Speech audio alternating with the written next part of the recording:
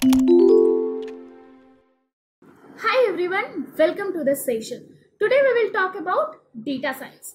Are you also a data science aspirant? So let's get started. But before start the session, let me tell you, Great Learning has came up with a brilliant idea, that is Great Learning Academy platform, where you will get almost 80 plus free courses, and after complete your course you can claim your certificate as well, right? While you are waiting, just go and use that as much as you can. And if you want to do the courses in the Great Learning app, there is a app that is called Great Learning app, where you will get all the courses. The same course you will get in the Great Learning Academy as well, but in the app you can use the offline mode as well, and go and do all the courses they are providing. Use the all of it and just skill up yourself with a new certificate. Right now we will start talking about data science. Right, if you are a data science aspirant, you should watch the full video. Right now let's go and let's have a look at what is data science, right? And why data scientist role becomes so popular with timing, and what are the job they does, right? Now I will give you an example by which you can understand how data scientist works, right? So there is a brand called brandroot.com. Okay, that's a basically an Indian e-commerce company who provides online purchase. Okay, now comes they actually start facing a problem.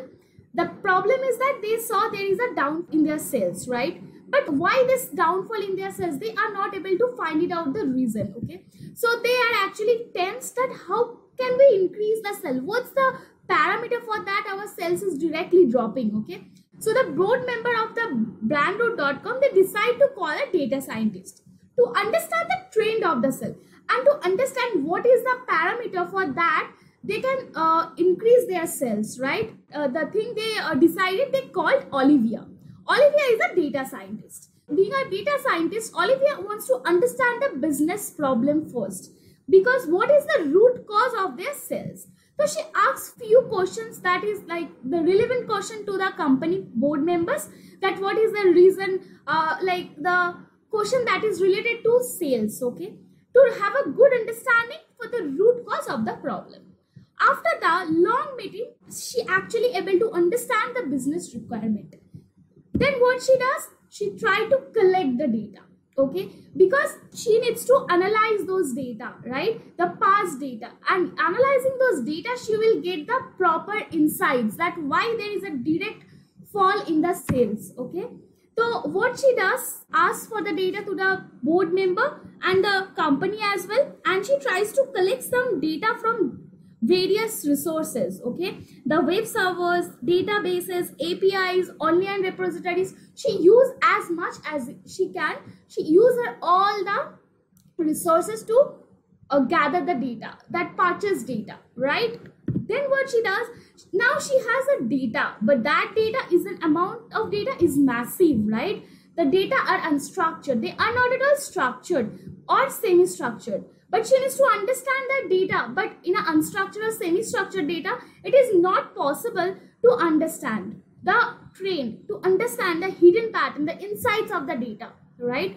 So what she does, she try to like clean the data. When cleaning is coming, that's inconsistent data types, misspelled attributes, missing value, duplicate values, she handles all the thing. Okay, after that she convert her unstructured data to structured data. Now her data is ready to use. Okay, in that data, by analyze that data, you will get the proper insights, proper hidden pattern. When I'm talking about hidden pattern, let me give you an example, right? Credit card fraud analysis. Okay, so when we are trying to find the online transaction that is fraud or a genuine, that time we need to understand the data. By looking at the data, it is not possible to understand that transaction is fraud or the transaction is genuine. In that time, we need to understand the data, the hidden pattern of the data. That is the thing I was saying, that hidden pattern. She need to understand the hidden pattern. What's the hidden pattern we have in the purchase history? For that, she can understand that maybe we can do something like this that will actually works for the sales, that will increase the sales, right? Now she performed the exploratory data analysis. What is exploratory data analysis? Exploratory data analysis is a like concepts of stats. We use some of the stats concepts to understand our data, to understand the attributes, to understand the spread of our data. Okay, how much our data is spreading, what is the outlayer of our data. This is the known as exploratory data analysis. When you have a idea about your data, when you know that maybe your data is like this, you can make an assumption, you can make null hypothesis, right? So these are the things we use in exploratory data analysis. Okay, we know our data, and then we know what kind of a algorithm we should use, right? This time came into the picture machine learning, and that time we need to use machine learning algorithms. We have various type of machine learning algorithms like clustering, problem, regression, classification. After you have a good understanding of your data, you use the algorithm wisely, okay, and you train your model. The same things I said in that there is linear regression, naive bias, logistic regression, decision trees, KNN, and she tried to use all of them, and or maybe she tried to find it out that what type of a algorithm will suit her data, right? After building the model, she trained her model. Okay, like processing of the data, she came up with the idea maybe recommendation system can work for increasing the sales, right? Like analyzing says the recommendation system, if she is going to give that if you are going to buy a shoe, your recommendation system will say that maybe you can buy a socks, right? Maybe this is not necessary, but you can think that maybe you can buy the stock. So this is how it will increase the sales, right? So she came up with the idea that is recommendation system. Okay, so what is the outcome of the recommendation system? It enhances the customer shopping experience.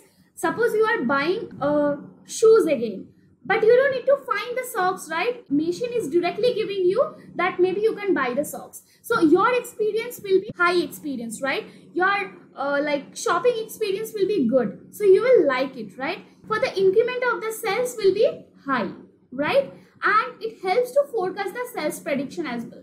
Maybe using some other algorithm, you can forecast your sales, right? That how much your sale will be in the upcoming days. Okay, this is how actually data science is helping us each and every time in our life, right? And using this data science, all of the company are capturing the data. Each and every moment we are capturing the data, right? Like each and every moment when I'm saying you are making the data, that means, right, maybe when you start ordering the food, right, you are making the data, and this is captured by the companies. They can understand your trend, they can understand the whole scenario, what's the popular items they have, right? This is how they can try to forecast their sales in the upcoming days. This is how actually data science is controlling our everyday's life, right? Okay, so Olivia has successfully completed her job role as a data scientist, and she understands the business problem first, then she go into some data acquisition, collecting the data, then she clean the data, then she understand her data, how the data is, what the hidden pattern is there in their data, then she use the machine learning algorithm wisely on that data, and she get the proper way out, how can she solve the problem, right? This is a whole scenario of a data scientist. If you want to be a data scientist, this will be your job. Okay, so I hope guys you can understand that what is a job of a data scientist and what are the process we have in the data scientist, right? Let's see what are the company who are actually using the data science applications. Amazon, right? When you go for Amazon, it will show that these products you may like, right? We all are familiar with this line. So this is how they are using the same thing. They are also using product recommendation system, and actually this product recommendation system helps them to increase their sales as well, right? Now Google Map is one of the most used data science applications. It actually says where is the traffic is high, right? Where you can get the traffic is low. According to that, you can maintain your timing if you want to reach somewhere, right? This is how Google Maps are actually helping us. But this is also an application of data science. Okay, now comes the Google Translator. So if you don't know the language, right, I don't know Chinese, or I don't know some Spanish or French language, but if I want to understand that what is written in that suppose that platelet, right? So for that we can use Google Translator. It will translate that particular sentence or that word for us in English or your like whatever the language you want to see, right? So this is how data science is actually controlling our life, you can say, and helping our everyday's life, right? So thank you guys, thank you so much for listening the session. Before concluding the session, please go to Great Learning Academy platform, where we will get almost 80 plus free courses for free, and after completing the courses you can claim your certificate. That is also free of cost. Just go and grab it and skill up yourself. And they also have an app as well, Great Learning app, where you will get same content that is in Great Learning Academy, but you will access those content in offline as well, right? So please go and use the opportunity as you can. And thank you so much.